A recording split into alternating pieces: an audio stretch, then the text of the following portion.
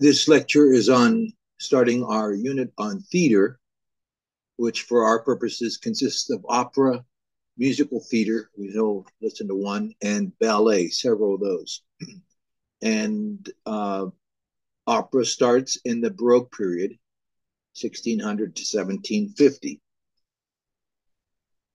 So the most important new genre of the Baroque era was opera, which we've already mentioned, a large-scale music drama that combines poetry, acting, scenery, and costumes with singing and instrumental music. This is a grand composition, a grand event. The principal components of opera include the orchestral overture, which we start with. The curtain is down. And then during the opera, we have solo arias, which are lyrical songs, and recitatives. And you needed to be able to distinguish or at least know the difference, the meaning of the two different styles, recitative or an aria.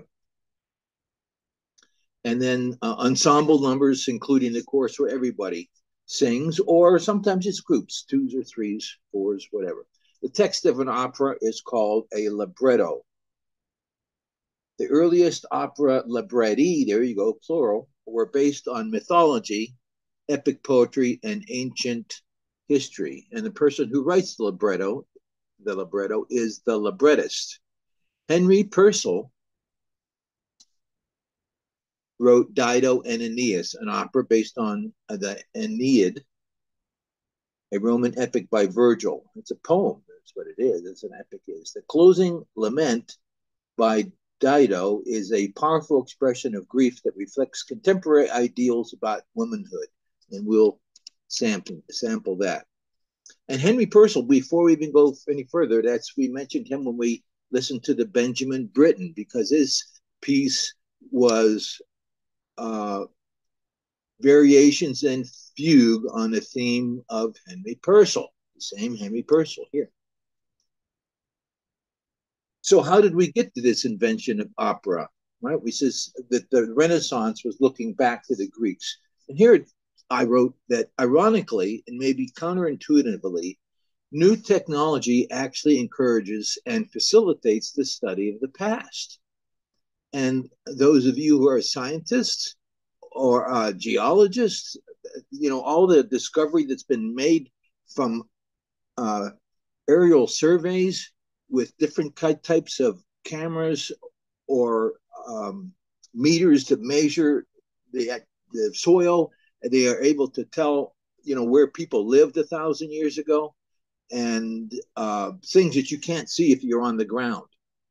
That's a perfect example of using technology to look back and find out a lot of information.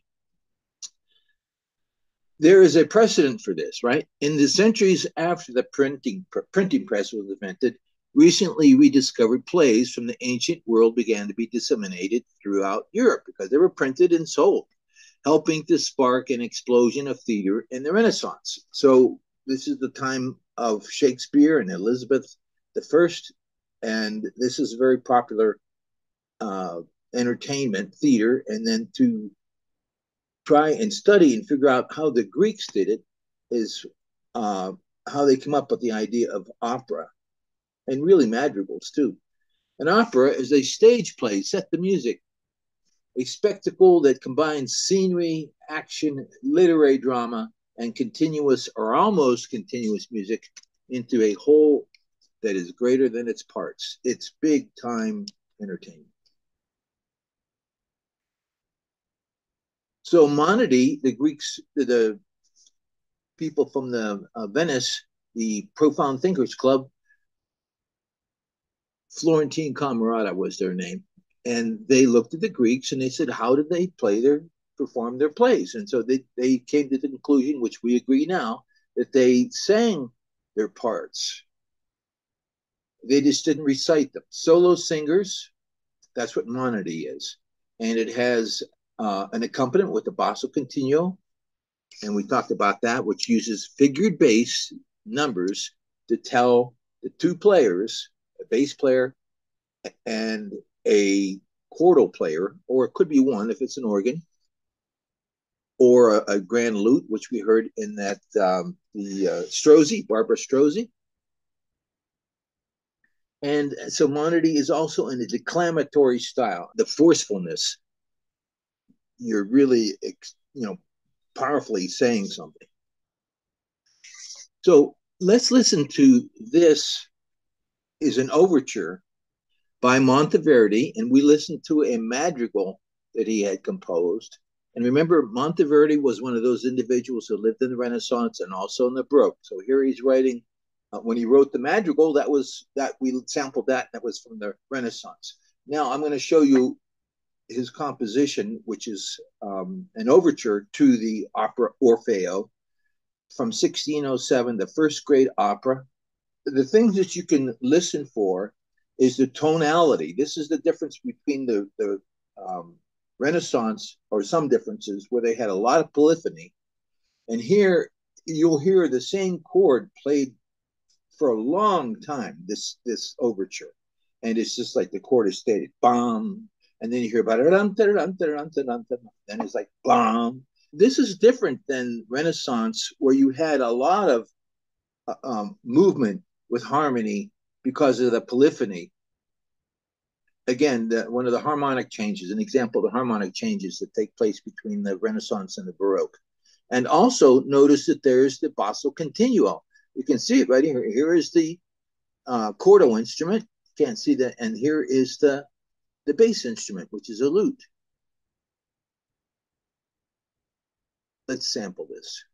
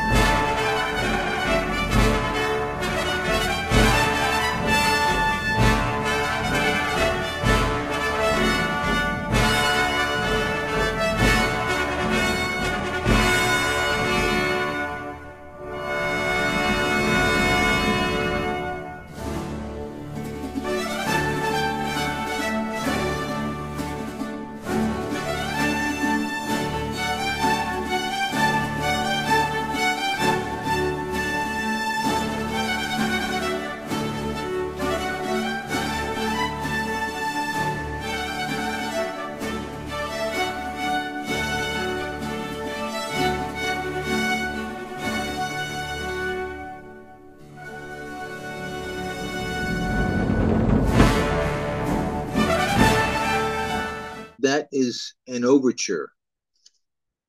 Now, from the same opera, an example of monody here.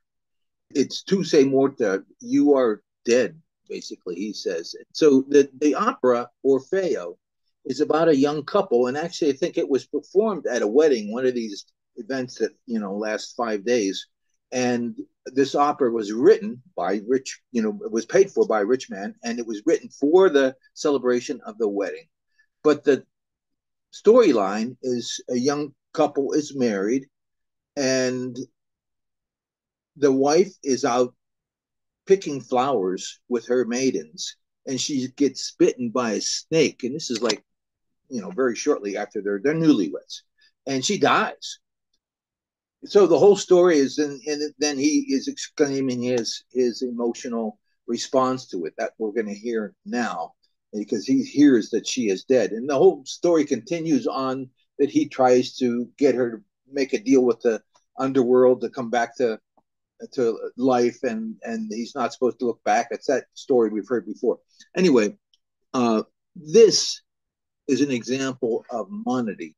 One person singing in a declamatory style and accompanied by a basso continuo.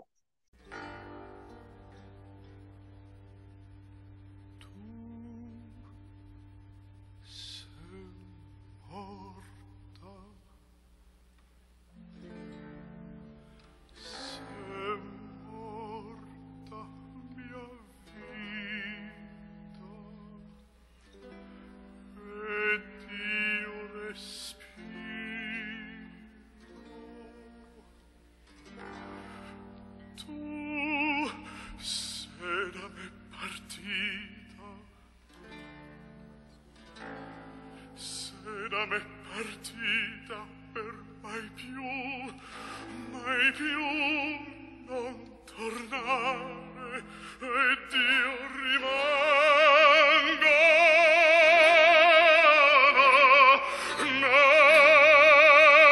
che se i versi alcuna cosa panno, n'andrò sicuro ai più profondi abissi, e tenerito il cor del re dell'ombre,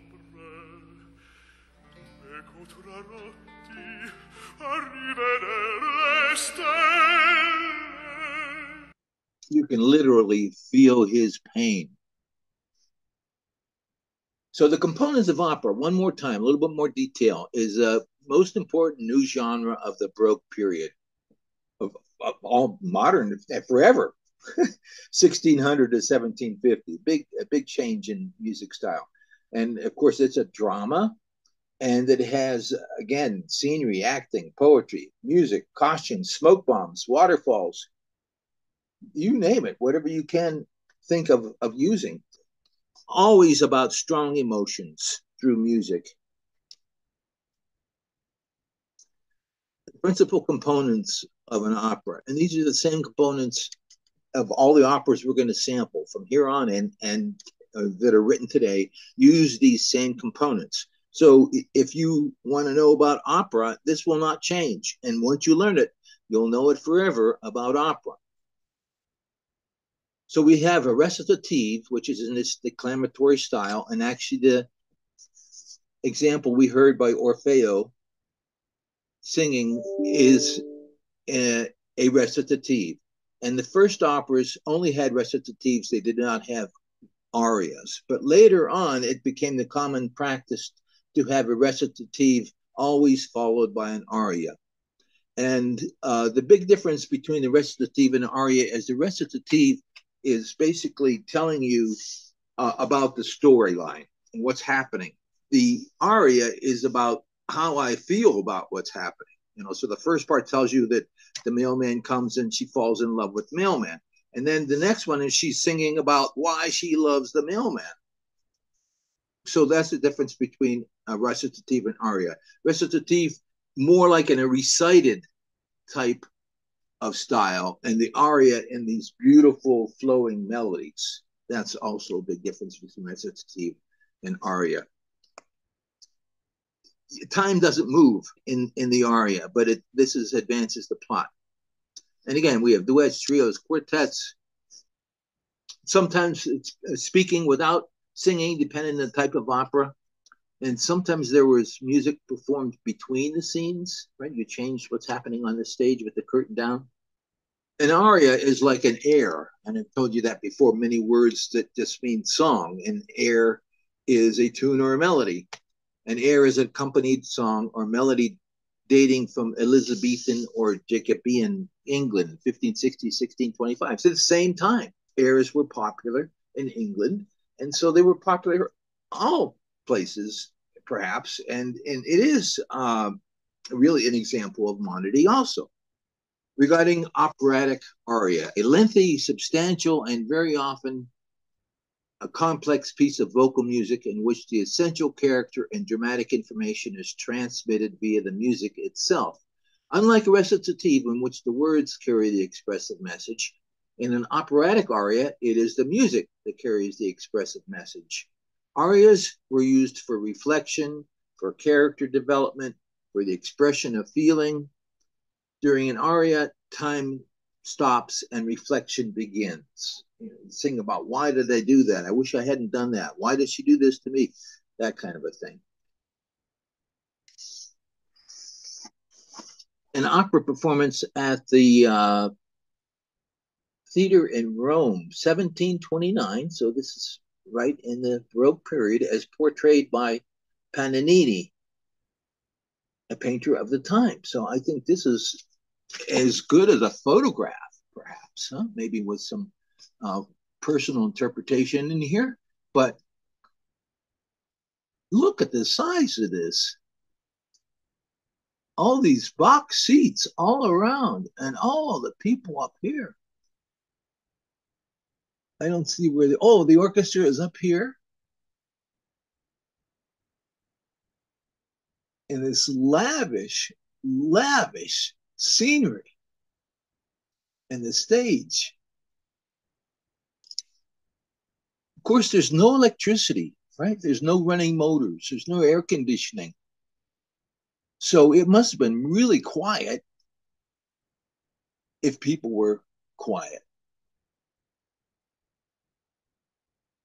And then the lighting, can you imagine? It must have been dark. These are all candles. How did they light these things? And how long would they stay lit? People up here too? Wow, amazing.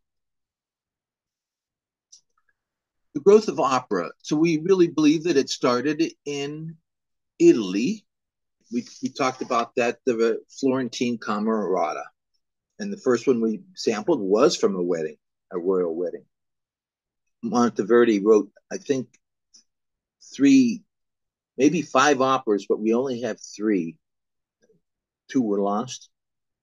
And shortly, opera moved from just being for rich people in a palace. It became everybody wanted to go to the opera, and if you could afford a ticket, you went. This was entertainment. Again, no TV, no radio, no phone. Let's get out and do something.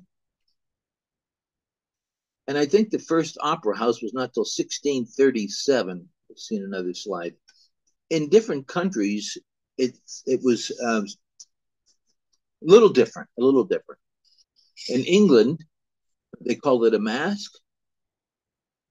And this is curious, I find, that right in the middle of the Baroque here, the government that was in power, it was forbidden by Puritans to attend theater. If the theater was an opera, they said it was a concert, so it was okay. So the Puritans were not permitted to go to theaters, but they could go to operas. So what do you think musicians did? Well, they wrote more operas. An important form in the Baroque period is variations. Variations is pretty much exactly what it says. You have something and then you change it, and you change it again, and you change it again. But it still has a connection to the original. Those musical forms are processes that are based on an ongoing process of variation. Such a movement will state a theme of some sort, after which subsequent sections will vary that theme to some degree or another. Here are some forms that were popular during the Baroque that are based on variations. Passacaglia, a ground bass, a chaconne, chaconne. And this is important because the piece of music we're going to listen to has a ground bass. Here is Henry Purcell, not 1600 when opera started, like the Monteverdi. So this is already 75 years later after the Monteverdi piece that we sampled just a bit of. And the opera we're going to look at is from 1689. Oh, 89 years later. Well, 782. Dido and Aeneas. And it was first presented in a girls' school in London. Henry Purcell was English. It's based on a Greek story where the sailor, Aeneid, is traveling and doing whatever sailors do in conquering. And he went to Egypt and he fell in love with Dido. They're in love. He's a sailor and his sailors get restless. And so it's like, Captain, boss, man, we're sailors. We're waiting for you and you're like with your girlfriend and we need to get on with the show. So he is convinced that they have to leave. And then we're going to sample the one piece where the sailors are waking up and are saying, let's go, let's get out of here. Dido hears of this, and of course she's depressed, and she kills herself. The song we're going to hear is about her dying. Queen of Carthage, major city in Egypt at the time. And then when we watch it, you'll see her serving maid is tending to her. It's very emotional, and it's an example of monody. She's dying, and she's singing about dying. Flames from the funeral pyre light the way for Aeneas' ship. Jeez. Conqueror Aeneas greets Queen Dido of Carthage. It must have been a popular story if this is, again, during the Baroque. This is the painting from the Baroque.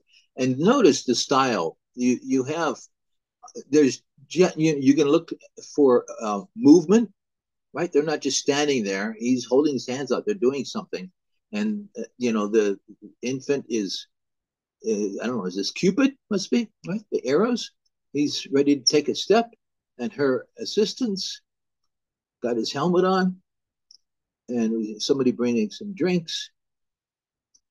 Many figures. A lot of busyness, right? The ornate character of things. This is the Baroque style. The form is hornpipe, which is a dance, is the ensemble that sings it, solo voice and men's chorus. And then we'll hear the recitative, Thy Hand, Belinda, sung by Dido, accompanied by continuo only. So this is definitely monody. Then Dido sings a recitative and then an aria. And the recitative, Thy Hand, Belinda, is very short, and she's deciding what she's going to do. And so the aria is, again, the recitative, she decides what she's going to do and tells us this is what's going to happen. And the aria is about how she feels about what's going to happen. Now, this has this descending bass line, which is one of those musical elements that was used to often to portray death, a descending bass line or a descending music line. So they have the hornpipe. It's in three, right? Da da da da da dee da dee da da, that rhythm, and this is the hornpipe. So they're singing about "Let's Go," and it is in English. And then we have this recitative, which is sung by Dido. Thy hand, Belinda, darkness shakes me. Oh, thy bosom, let me rest. More I would, but death invades me. Death is now a welcome guest. And then she sings the aria, which is one of the most beautiful pieces we're going to listen to, honestly. So it has this descending bass line. Da dee da da da da da da da dee dee dee dee dee da da da. And it is repeated 11 times, the same bass line. And every time the melody is different. So we have this continuity between the bass line is repeated over and over, and the music changes as she, every time she sings above that same bass line. Let's listen to the Sailor's Hornpipe from Dido and Aeneas.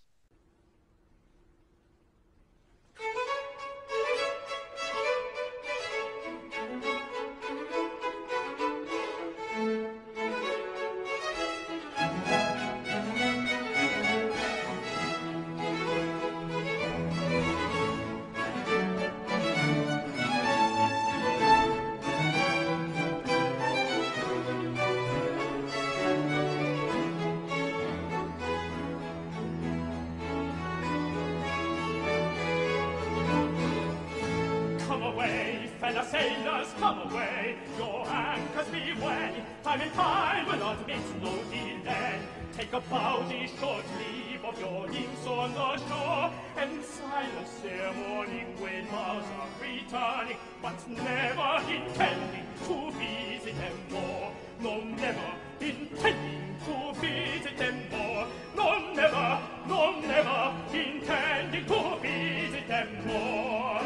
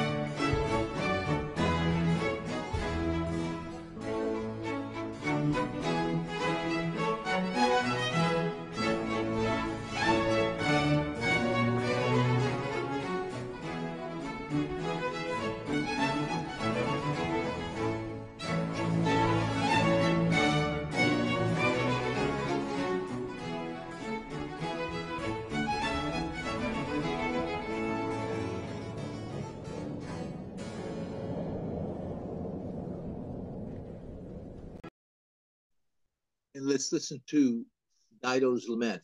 First, the short recitative, and then the aria, and immediately latch on to the descending bass line. The Passacaglia was what the form is called.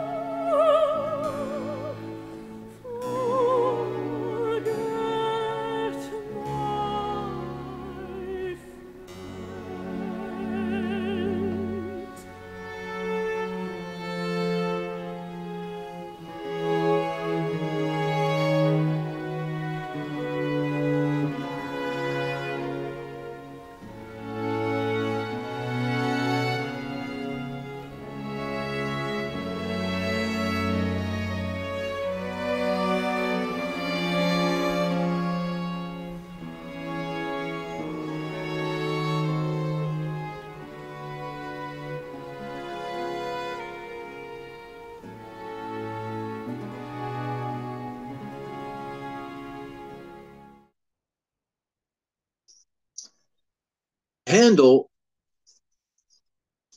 was born in 1685, 86, about the same time as Bach, and lived and died about the same time, 1750-ish. But he was a German who studied music in Italy and went to England and was a huge success, a very amazing writer of music, composer, and a very clever businessman.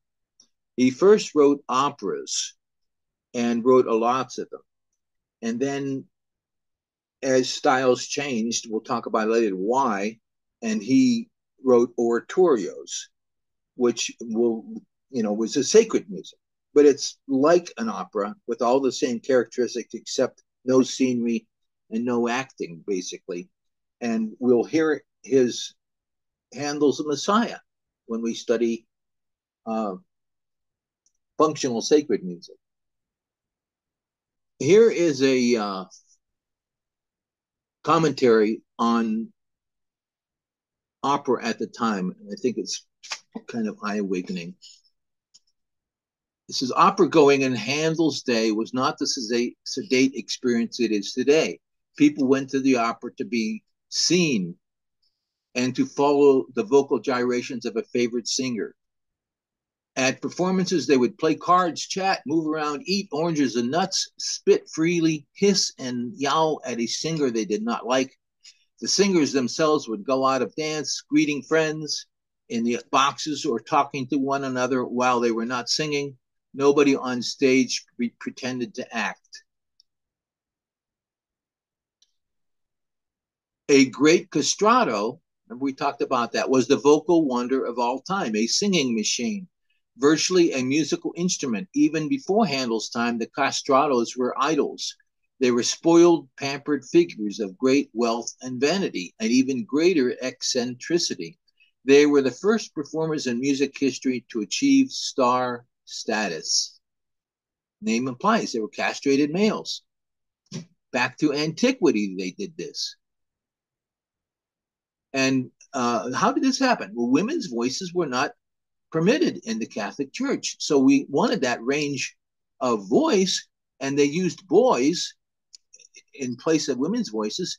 But the problem with boys' voices is they grow up and then they lose that high range unless you castrate them.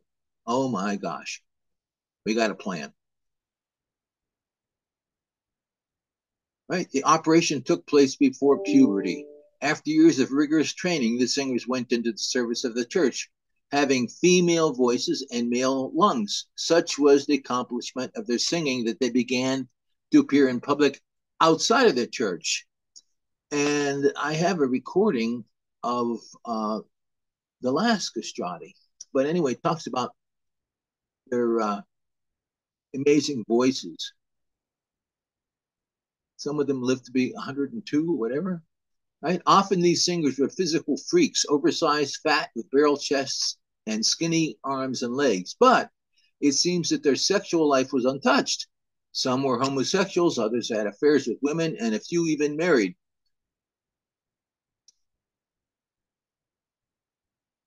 No children came out of those deals, right? The castratos had a sexless kind of woman's voice, but from all reports, the sound they produced was of exceptional sweetness. One of the vocal tricks that astounded audiences every time was their ability to hold a tone.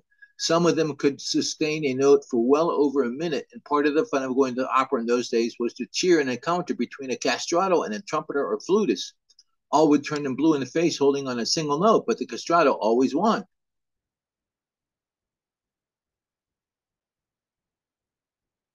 The castrato became extinct, as far as is known, with the death of this man Moreschi. And he was a member of the Sistine Chapel. Made a few phonograph records. Let's listen to a sample of a castrato. This man Moreschi.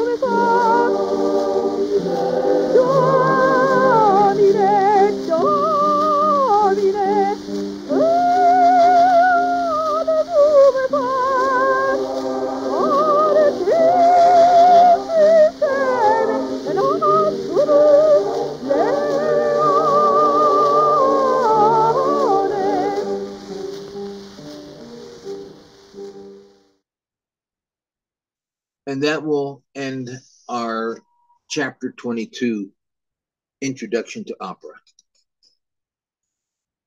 Henry Purcell.